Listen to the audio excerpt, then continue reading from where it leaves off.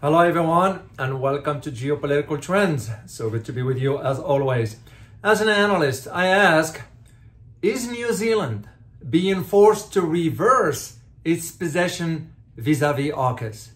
In this video, I am going to provide you with my assessments as to what took place just recently and react to some articles that have highlighted the serious consequences of these developments. Let's dive in. As you may recall, I did a video a few weeks ago, recently, in which I highlighted how the Foreign Minister of Australia, Mahuta, stood her ground and told U.S. Secretary of State, Tony Blinken, sort of to his face, that New Zealand has no interest or intentions of joining AUKUS.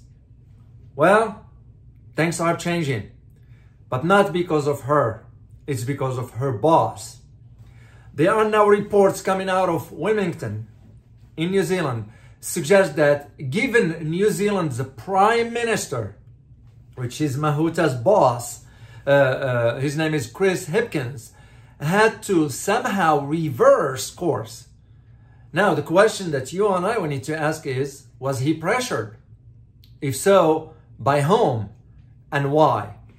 So one thing is sure is that, in my opinion, this change of policy, if implemented, it's not implemented yet, but if it looks like it's going that direction, if it's implemented, it will reverse decades of New Zealand's neutral policy about nuclear-free zone. That is what's concerning for that. So many observers agree that this move to join AUKUS will be a defining moment comes October, in a few months from now, because it will be general elections in New Zealand.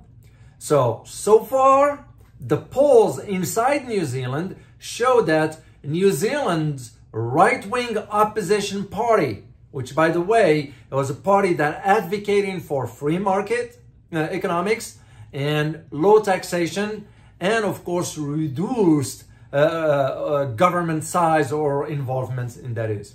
So what's going to be happening is that this party could, I say could, govern alongside the far-right Libertarian ACT party. Those are really be interesting dynamics. You can just see where this is going. So one thing we all can agree on, considering these unexpected developments, and this is what prompted me to come on the air, record this for you, and I will share with you more in a live stream if you like that one. So joining AUKUS will cut through New Zealand's identity. It will cut also through New Zealand's culture and everything else they stood for all this time, especially when it declared itself or its intentions to remain a nuclear-free zone. And here is where history comes in. Using history as my guide, I find myself thinking about what took place in 1985. Let me just share with you what happened. Well, particularly, it was when the French Secret Service agents bombed Greenpeace, a Rainbow Warrior vessel, which was anchored at that time in Auckland Harbor. And what was the reason why they did that? Is to prevent it from leaving for further protests against France's nuclear test that was conducting at that time at the Mororo Atoll region.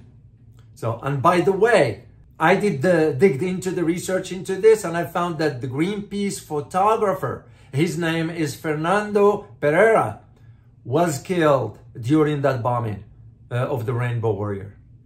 And I will provide you a link, by the way, where I found this one. So how did we get here? Well, the answer is simple. AUKUS.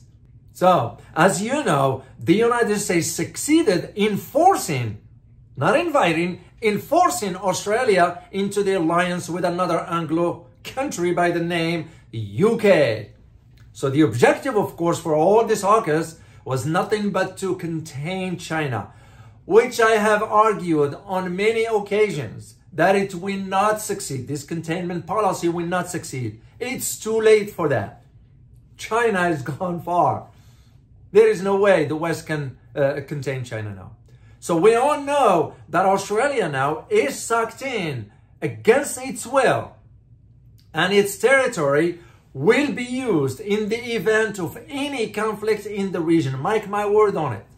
I will even go further and state that it will be dragged into a military conflict whether Australia likes it or not.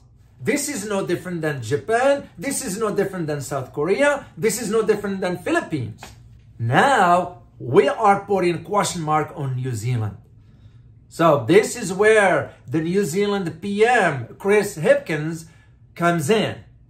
When he said, and I quote, "The government was open to conversations about AUKUS membership," end of quote. And I will provide you the link where it was. So it tells me right there, what Mahuta did, she stood her ground. Every New Zealander rather, was so proud of her. And now you got her boss reversing, in other words, throwing her under the bus. So here's the thing. I also digged into this and I found that recent disclosures of government papers under the new defense policy and strategy stated, and I quote, "AUKUS Pillar 2 may present an opportunity for New Zealand to cooperate with close security partners on emerging technologies," end of quote. That's nothing but a lie. It has nothing to do with this. It has to do with being forced to join AUKUS. Because as you know, New Zealand is part of the Five Eyes. We all know where this is headed. What do you think New Zealand will do? Just make sure to leave me some answers in the comment section. I would like to read your feedback on this. And if you guys would like me to elaborate even further on this, I'd be happy to do it in a live stream. Just let me know. So please hit the like button if you like the content of this video, and don't forget to subscribe. I would greatly appreciate it. As always, remember, geopolitics impact your daily life in more ways than one. Till next time. Bye-bye.